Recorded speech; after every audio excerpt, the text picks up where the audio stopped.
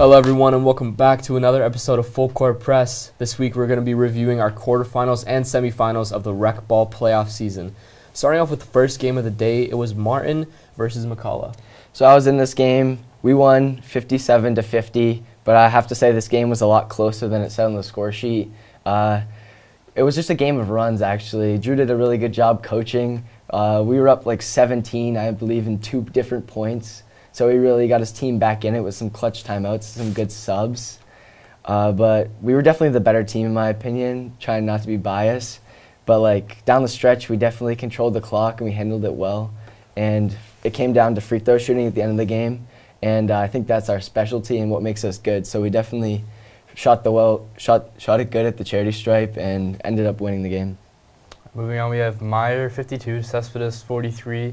Cespedes kind of underperforming this game. You know, you had Jack really go off with the 16 points. You know, David-Eli duo right there really stepping up big in playoff time. Rahul and Julian, you know, they had a great season, but unfortunately came to an end. All right, the next game of the day is Lombardo McGinn versus Team Rams Alexander. They take the win 63-47. This was a good game in the first half. We were tied for the most part, and you then guys were winning. We were winning for the first quarter, and then they just ran away with it because Jared and Tommy put on takeover mode as usual. So yeah, the next game, the last game of this quarterfinals, is Nagy 38 to Henderson's 37. Not our best game. Heartbreaking loss. Connor hit a shot with 2 seconds left to take the lead, but it was just a great game by Team Nagy. They had great defense. We weren't really ready for. They threw like 10 defenses at us. Not our best game offensively, and Will Edinburgh had a really good game to kind of put them over the edge. All right, now we're moving on to the semifinals. 2 insanely good games. The first game went into overtime, Martin 44 to Myers 40. I have to say, this is the worst game we've played all year, and Meyer could not miss a shot. Jack went off, Eli went off, David was getting everybody the ball, everybody open. Brady, defensive stop. He must have had 5 or 6 jump balls each quarter. He was just a beast, ripping the ball out of everybody's hands. But definitely our worst game. We came out really slow, and I'm not sure if it was because we played a back-to-back or we just thought that Meyer would be an easier opponent because they're a lower seed. But we really flipped the switch halfway through like the 4th quarter. We were down a few, and then we really got our clutch players in and eventually came back and then took it to overtime and then really pulled away.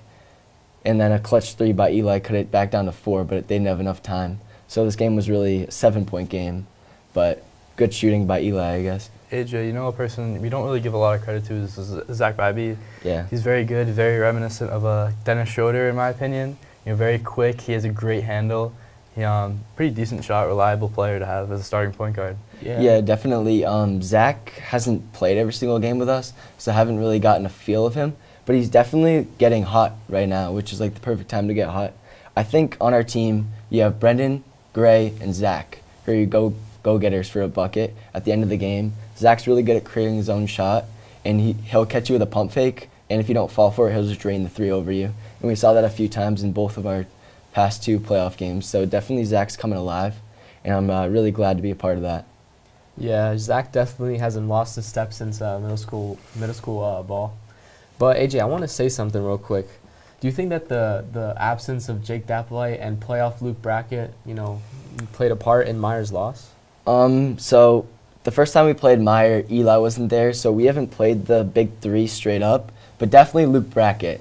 Like, I think that he might have helped us because, as I said earlier, we had no energy, and he definitely would have brought the energy, and I think we would have stepped up to the plate and played a better game. But it could have gone either way with Luke Brackett. Who knows? He could have like scared people in the paint, Intimidator Hall of Fame, to like win them the game. But he was definitely missed in this game. Yeah, disappointed with Jake Dapolite. I know he's in Germany, but Recball's got to take priority there. Yeah, he's got to come home for these games. What are you doing, Jake? Disappointing, for sure. I believe Luke Brackett is also with him in Germany. I don't know if that's true, but he was sick. He's not in Germany. I don't know where you heard that. okay. Gotta dig deep for these rec games. This is do or die. The next game and the final game of the week was Lombardo McGinn versus Nagy Steinberg. Lombardo takes the win 51-48 after an insane game. Yeah, that was probably the greatest game in Recball history. I mean, there were so many storylines. There was a potential like 28-3 type comeback game for Team Nagy. I mean, they were so bad in the first half. They put up 11, I believe, and entirely in the first half, and then they just kind of came alive in the second half. Thought I was going into overtime. Tommy hit an incredible shot to give them the win, but I mean, what a game, really. Yeah, I'm not gonna lie to you, Connor and Mr. Nagy. I was ready to leave at halftime when you guys barely broke double digits. Connor, the shots weren't falling for you, but you definitely reset at halftime and ended up knocking how many threes? 5, 6 threes? 2 and 1 threes. 2 and 1s converted. I've never seen Nagy play a game like that. Like, it was absolutely ridiculous. Yeah, there were some great shooters in this game. Jared, you, Tommy, Andy had Connor, a couple as well. Andy had a few clutch buckets. Greg facilitated pretty well. This was just I guess, evenly matched game in the second half, but definitely the first half won you this game, I think. Honestly, yeah, I'd agree. It kind of felt like at the end of the game we were just kind of holding on, hoping they wouldn't outscore us because our offense was not very good in that second half, especially that end of third quarter, the start of the fourth. We just could not have anything going. Yeah, what I noticed was like your free throw shooting. You guys were missing the front end, your 1-and-1s. Yeah, so we had some 1-and-1s, as you said, and that could have extended the lead to a potential 4, 5, 6 point game, which really would have brought it out of contention really, and we kind of just didn't clutch it up. Yeah, but the student section was getting rowdy whenever you guys were shooting. Nobody really wanted Lombardo McGinn to win. Hey, we love it, man. We love it. But I said it before. Clutch players make clutch shots. Tommy steps up with 2 seconds left, pulls it from I think they call it the volleyball line, and just drills it and sends Nagy home. I was shocked when this happened because it was bouncing around. I feel like those prayer shots always end up just bricking off the backboard. But I've never seen it before. Hit the backboard with so much pace, hit the rim, and then bounce back to the backboard and in. It's one heck of a roll, I guess. But one heck of a shot for sure. Yeah, for sure. I believe the score in the first quarter was somewhere between 28 and 3. Like, it was definitely close. It was like 25 to 7. It was like 25 in the first quarter. They were winning by 20 points at some point, and then Nagy just comes back with literally the comeback of the century. Like, I believed it would happen. I can't believe it, honestly. It was like 48 to 48 in the last minute, and then Tommy just pulls up from half with an insane shot. If that game would have went to overtime, would it have been different? We actually talked about this after. Me and Lombardo kind of agreed, we probably would not have won that game. The momentum completely shifted. Nagy had it all. Our defense was kind of slacking. We were all a little bit tired and gassed. So I don't think we would have won that game, but, we don't have to worry about that anymore. Credit to Coach Nagy, though. I mean, he must have had one great halftime speech, get the team motivated, get them back in this game. But also, another thing I think they did really well, we talk a lot about, the big 3 shooters for Team Lombardo, Tommy, obviously you, Jared, and Michael Lombardo. The fact that only one of you guys was in double digits is, a huge win for Team Nagy. That's so hard to do. I mean, you just leave one of those guys open, and they're going to hit it. So great job defensively for Team Nagy. Yeah, they did a great job. Yeah, they had a lot of steals, I noticed, on skip passes to the shooters. So I don't know if they just have user lurk, but they definitely did a good job. They had a good game plan set up by Mr. Nagy, and I definitely would have liked to see this game in overtime, for sure. I think that you guys would have come out with it. I feel like you guys have pretty good coaching, and you guys could have mentally reset. So I think that if you guys had 2 minutes to rest, then the momentum would have been wiped, and you guys would have just gone back to your bread and butter, the shooting, and just Ari getting boards, dishing out, or the dish to Ari for the easy lay, and I think you guys would have walked away with it either way. It's one of the biggest what-ifs of the season. Yeah, definitely. But I definitely would have wanted to see that. But yeah, I mean, Ari was such a huge factor. I mean, especially in the first half, because Team Nagy, they weren't hitting many shots in the first half, but they didn't get any offensive rebounds either, because Ari would just go all the way up, jump almost to the top of the rim, and grab the board every time. That was a huge thing for them, because they had no repeat chances a lot. Yeah, every time I watch this, they didn't have anyone to match up to Ari at all. Every time I watch this kid Ari play, I always think he's gonna just throw it down one of these times on a putback dunk. He gets so high up. I've seen him almost dunk it. He does his standing dunk at halftime where he almost makes it. I want to see him do it. He gets so close, and these rebounds go straight up. I'm just waiting for him to just throw it down, and that would just kill any momentum. Must be saving it for the championship. I'm worried. Because if anybody gets dunked on, I might just like walk off the court. It'll be over. Yeah, make sure to check out that broadcast on Westborough TV. Very great commentating by Quinn Campbell and James Braden. Now moving on to the final game of the Recball season, the championship between Lombardo McGinn and Team Martin Sassetti. We got one member of each team right here, and the tension is rising. I can't. This game is gonna be crazy. Yeah, we've played close twice, so I'm just looking for a good game. And we've been on the losing end of it both times, but I hope that the crowd can put us over the top and finally beat the villains of the league and send them home crying. You know, hopefully the script has our team in the favor. You know, as you said, we played twice before, and I think during our scrimmage I was kind of thinking, like, what if this is the final matchup? And now that it is, it's kind of crazy because, you know, we kind of have an idea of what each team will do. We're not completely underprepared. I think it will be a really, really good matchup. It will be very close. Definitely don't see it being a blowout at any point in the game. Yeah, I don't know. You guys blew us out in the regular season, and then we came back, so I don't know what would happen. I guess this game's a game of runs. It's just who gets hot. That's a good take right who there. gets hot, and then who can reel themselves back in and then come back better and just cut it down one possession at a time. But I definitely see this game coming down the wire. I'm looking for an overtime game. Obviously, I'd like to see myself come out on top, but I'm really just looking for a fun game and a good full Recball wrap up to the season. It's been a great season. Definitely. I feel like every single week we say this one was game of the year, game of the ages.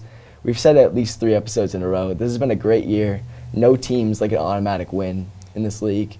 I mean, we just have to talk about how balanced it is. Every team has a fighting shot in every game. You know, there's been many upsets in the playoffs, which is, you know, not always super rare or whatever, but I think the fact that we've had so many makes the games more exciting, makes it, you know, more people want to come to them as well. So it's great. The amount of brackets busted. Yeah, my bracket's in this done. week. It's been so crazy. It truly feels like March Madness. You know, like it's the Westborough Madness this year. It's definitely a good intro to Thursday. I heard is there a theme for the championship game? Yes, there is. Gray out theme, support Team Martin, join the Team Martin student section. If you're supporting Team Lombardo, you will be kicked out of the student section. We're only going for Team Martin here. But unfortunately, I do believe Team Lombardo McGinn will win this game. One thing we haven't mentioned yet is that the fans really play a big factor into which team wins. Definitely. Because if the team is rooting for you, and they usually root for the underdog team, the team has a large chance of gaining more momentum. And we all know that Team Martin and Team Lombardo really play off of momentum, because as soon as they get hot, they just don't miss. Yeah, honestly, that was a huge factor in the AJ Lombardo game. Definitely. It felt like we just could not get a break because they're on a streak and the fans are constantly booing you every time you make the smallest mistake. And AJ's team has a great play. It just feels like it's never ending. And you just gotta tell your guys calm down, calm down. But the only thing that can really stop a streak is a timeout, and you only get 2, I think, per half or something. I don't know what it is, but that fourth quarter must have been 20 minutes. It felt so long. Yeah. It was just Nagy stop after stop after stop, and it was just how quickly they could convert, and they just ran out of time, I guess. Definitely a fun game to watch, but I think this one might top it. Two of the, I think, the clear-cut top 2 teams. I don't think anybody other than us deserves to be in the championship. We've said it during the regular season as well. I don't think Jake really liked that take very much. Jake, I'm sorry. I don't love that take, but I understand why you would say it. But I think the thing that I'm worried about for you guys, AJ, is we've always said your rec team is only as good as your role players and as your bench. And the thing that I saw in your game is, in your overtime game, when you guys had your top 5 out there and you didn't sub, there was no problems. You guys handled Team Meyer. Overtime, as good as the regulation was, overtime didn't really ever feel that close. But I'm worried about the other guys, and I think they really got to step up. I think your roller players, they need to have really big game, make smart passes, especially with a big crowd. A lot of people are inexperienced. I remember me last year in the semifinal game. I heard the crowd, and I had so many turnovers. I was just so nervous. So I'm a little bit worried about that for you guys. Yeah, we've been playing equal playing time the whole entire year, and I don't see why we would stop here. It's been working pretty well. I've grown a lot of trust for our players that don't usually score as much, and there's definitely not one player on our team that I wouldn't pass the ball to in crunch time to make the open layup or an open three. Like, I believe in our whole team, and I definitely know that they'll step up when it matters.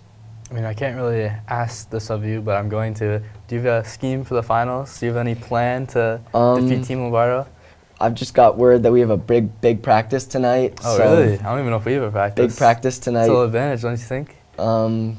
Make a few calls, Mr. Martin. He's pulling for us. We should do like an underground scrimmage just to see. A little walkthrough of the script. Yeah. And that'll conclude this week of Full Court Press. Thank you so much for watching. Stay tuned for the Recball Finals tomorrow night at 7:15 p.m. and the middle school finals right before that.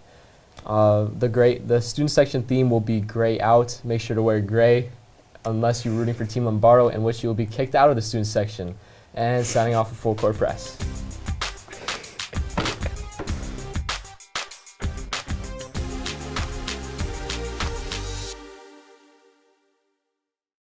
Also, potentially either today or tomorrow, the All-Star Game details will be released, and stay tuned for that. And without further ado, thank you so much for watching, and see ya. No, she's gonna have to cut that out. You're gonna